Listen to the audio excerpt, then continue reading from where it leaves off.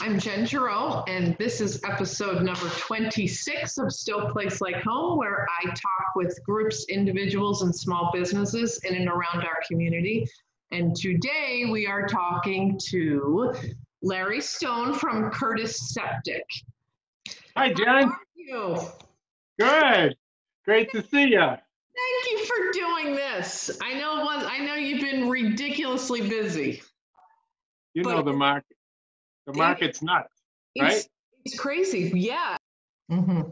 And as far as homeowners are concerned, one of the things that we see a lot is people try to save money on pumping their septic systems. Mm-hmm. And I guess the best way to equate to it is like changing the oil in your car. You can save money initially by not changing the oil in your car too frequently, but you end up changing the engine sooner than needs to. And that's the same thing with a septic system. How long can a septic system last if you take care of it? Yeah, the average system lasts about 25 years.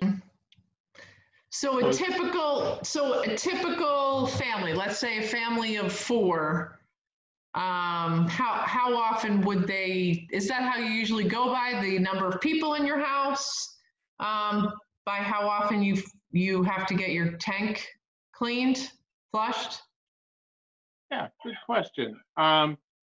Different families have different habits as far as what they're cooking. Cooking's a huge factor. Some families may cook at home all the time and maybe dumping more grease down the drain, just washing your plates and so forth, throwing them in the dishwasher. It still ends up in the septic system. So the end, really the way to do it is when we pump it, we measure the amount of solids in the tank, which is the greases, oil, and fats float to the top, and the sludge, dead bacteria at the bottom. And when we measure it with a sludge judge, if it's 25% is the time to pump it. So we set a frequency after we've pumped your tank by the usage, because different people are different. Right. Yeah. Okay. And I want to tell a quick story, if you don't mind. So I'm a real estate agent, as you know, and when I first started, I had a client that needed to get a Title V, which everybody needs when you're selling your house. So I had Curtis Septic come out and perform a Title V, check the system to make sure it was okay. It was not. And I think we kind of knew that before you even came. And there were just like any situation, things don't always go as planned and things happen.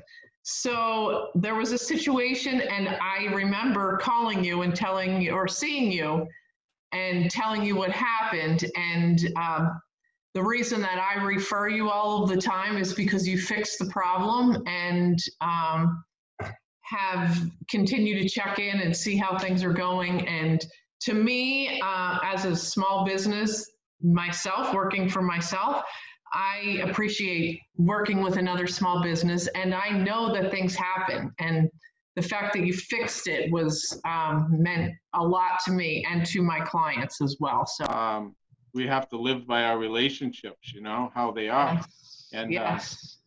So a lot of times, we'll do things that are we'll go the extra mile for people that are having troubles. That it might not even be a customer of ours or something we're going to make any money on ourselves, because we're just helping people out. And that's why I went to work for this company a long time ago.